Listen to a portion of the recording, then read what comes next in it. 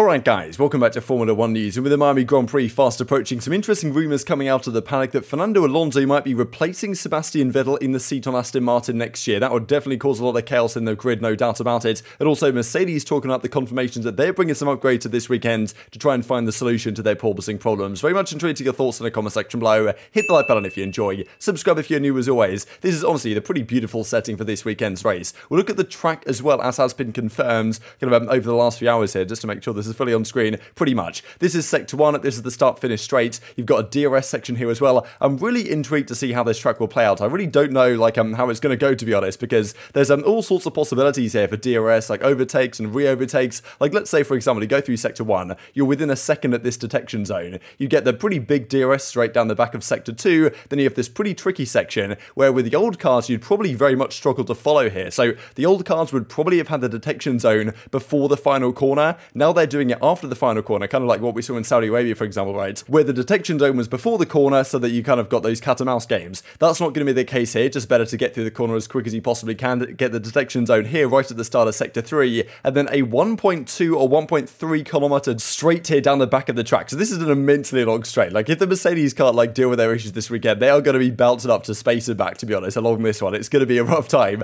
Like, an incredibly long straight. The DRS is for a significant portion of it as well, kind of shown here by the green lines. So it's interesting really, if you overtake, let's say you get past someone on going into this straight, for example, going into turn 17, will they get you back on the main straight with this DRS section? Or maybe you don't want to overtake someone into turn 11, because then after this kind of tricky section, if they stay within the second, they're going to get you back on the straight. So I don't know how this is going to play out. A really interesting mix of, long straights, but also tricky corners and some slower sections and medium corners. I really kind of like the look how this might play out. The track setting is beautiful itself, and it's really tough to call how racing is going to go this weekend, so definitely intrigued to your perspective on it. But yeah, the triple DRS zones could create a lot of overtaking potential. Hopefully DRS isn't too strong. Hopefully we get some good overtaking into corners, as opposed to just blasting past them on the straights. I guess we'll see how it plays out. This also to mention, because a couple of days ago we looked at the fact that it was potentially going to rain on the Friday. Now it looks like there might be some scattered showers on the Sunday. I wouldn't bet on it at all, but it's a possibility that we get some interesting weather this weekend, but more than likely not going to happen. I'm definitely not keeping my hopes up at this point. This also to mention, because there was some talk about, Carlos Sainz getting a new power unit in his car for the Imola Grand Prix. Of course, didn't get all that much time to use it after getting, kicked out of the race on the very first lap. But yeah, apparently Charles Leclerc is going to have the same power unit upgrade as well for Miami. Not 100% sure. This hasn't been confirmed at all, but that's the going rumour right now. And this power unit, they believe, has extra reliability, so they can kind of extract further 10-15 horsepower from it than they were able to before, which might give them the edge they might need to get back in touch with Red Bull. That at least if they're looking how they were last weekend in Imola, are going to be a force to be reckoned with this weekend. And of course, if Ferrari keep bouncing along the straights, those kilometer plus straights that we have on this Miami circuit, the Red Bull probably should be favoured going in.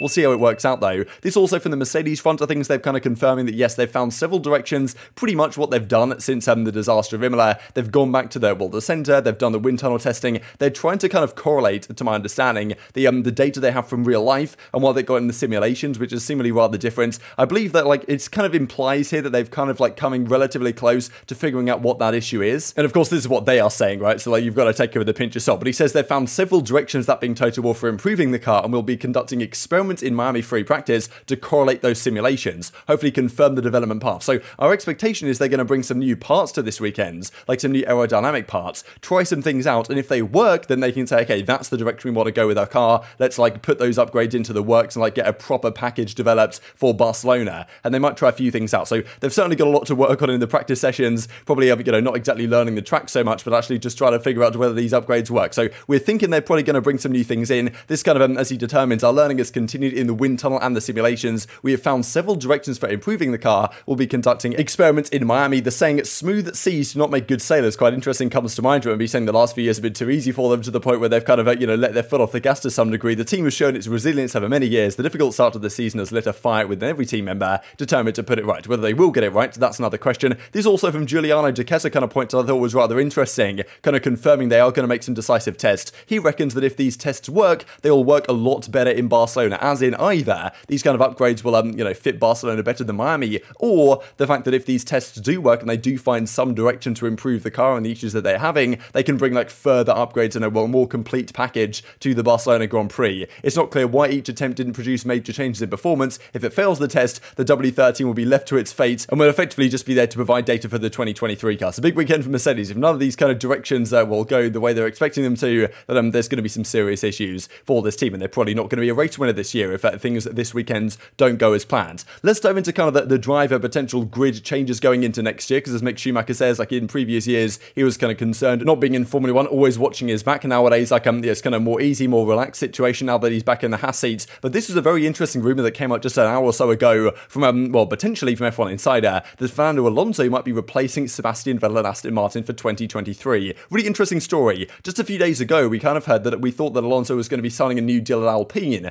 Now, apparently that might not be the case anymore. Also seems strange for Alonso, like why would he want to go to Aston Martin when that seems to be a step backwards? Like, you know, Vettel is going to retire or something, then maybe this is an option. But I think if anything, this might be mainly caused by the fact that Oscar Piastri is sitting there on the bench effectively for Alpine right now, trying to figure out what they want to do with him, because they're thinking, look, we want to put this, you know, F2 world champion who's had such a phenomenal, like, you know, run so far in his career. We want to put him in a car, like we kind of maybe want to lend him somewhere, like loan him out to a Williams or something, but for next season to keep him warm. But like, you know, maybe we don't want to do that if it's kind of going to potentially cost us our relationship with him and all this type of stuff. So there's definitely some concerns there. They want to give Piastri a seat, and Ocon we imagine is going to stay. Could Alonso stay as well? These are the rumours though that are coming out. According to this article, I'll leave a link down below, the latest topic in the radio paddock is the following: Fernando Alonso could replace the Heppenheimer for 2023. Background: the Spaniard was already in talks in 2021 as a replacement of Vettel and Lance Stroll's desired driver. Despite being almost 41, the double world champion is still considered one of the best drivers in Formula 1, and he himself, potentially unlike Vettel, absolutely wants to continue. I'll drive a few more years, 2 or 3 more years. If that's with Alpine, fine. If with another team, that's fine too. I'll find out about that, probably start discussions here in the summer. And of course, that's the thing really with the whole Oscar Piastri situation. The reigning Formula 2 champion is a test driver at Alpine, considered a diamond in the rough. Otmar saying from Alpine, like, you know, there's no pressure to find him a seat, but the pressure will certainly be there in July, right? People will be knocking on the door trying to get Piastri's services, it seems. Like, I mean, he's very well prepared, very ambitious. And that's the thing. If Alonso moves to Aston Martin, Alpine would be free for Piastri, but then of course Vettel might not have like a seat left, right? So that is certainly a really interesting possibility. Like, if Alonso actually wants to do that, go to Aston Martin. In fairness, right, they did get double points in the last race. Like, I think Vettel was 8th and Stroll was 10th, so, you know, good performance all things considered there. But like, you know, still not exactly, it seems like maybe a step backwards for Alonso if he wants to do this. But look, if he wants to keep driving, then that might be the option. If Alpine are saying, look, it's about time we give Piastri this seat and don't lend him elsewhere. Like, it's a really interesting one, especially because this from just, well, a couple of weeks ago from Joe Saward, after the Imola Grand Prix, he does these kind of like green notebook type things. If you guys read them, they're kind of interesting. But he actually mentioned here that he believes all the signs in the paddock are that Fernando will soon sign a new 2-year deal with Alpine. So definitely conflicting reports here from what we've just read about and what was being said just after the Imola Grand Prix, that Fernando is going to stay with Alpine, meaning he'll stay to the end of 2024. Of course, Piastri's kind of sitting uncomfortably in the wings. Fernando needs not only to perform, but also to get support. Apparently, he's just announced a personal sponsorship deal with Castrol, Alpine's oil sponsor, which makes it harder for Alpine to move him on. Clever move, he says. So Alpine definitely need to find Oscar Piastri a home. Whether that's going to be their own seat, though, that's another question. So yeah, definitely tweet your thoughts on this in the comment section below. It seems unlikely, but you know, maybe the story has changed for what Joe was hearing a couple of weeks ago. And it also does kind of contradict what we've heard coming out of the Aston Martin camp, because as well, Mike Crack says right here, Aston Martin said it would be foolish for the team to not want to retain Vettel. They've kind of said, look, we want to keep his services on. Like, you know, if he wants to go or do something else, then that's on him. But like, we're going to try and keep him involved, which of course would very much conflict with the notion that they're going to drop him in favour of Alonso. But you know, who knows how things change and well, are continuing to change behind the scenes. Before we close the video, I wanted to mention about McLaren real quick, because of course, well, they pretty much started as backmarkers at the start of the season in Bahrain. We looked a few days ago at this crazy graph of where they're pretty much 2.5 seconds off the pace per lap of the leaders at the Bahrain Grand Prix. That's come down every single race to like 2 seconds into 1.5 in Australia, to pretty much 1 second off the pace in Imola, right? So if they continue on that pace, they're soon going to be, you know, leading the races. But you know, whether that's a possibility, that's well, seems rather unlikely. But it would be good to see another team in the mix. Right? We're kind of hoping this season could,